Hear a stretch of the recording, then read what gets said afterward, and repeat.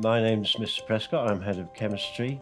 Chemistry is one of those subjects where the topics are introduced and then they reappear in older years, and you study them with greater depth and sophistication. So you've met many of the topics in A-level chemistry. So acids and bases, equilibria, calculations, thermochemistry, you know what these subjects are like.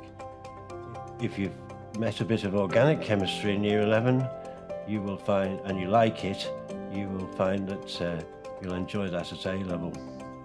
So what I'm saying is, if you think you enjoy chemistry now, you're probably right.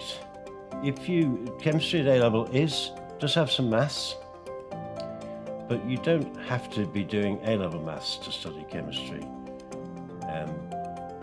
I think if you can do the calculations at GCSE, you'll be all right at A-level.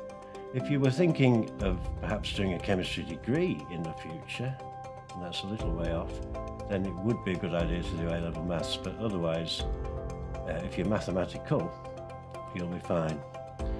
There are 3 papers at the end of the course, and the practical work is assessed throughout the course by a series of required practicals, a little bit like GCSE.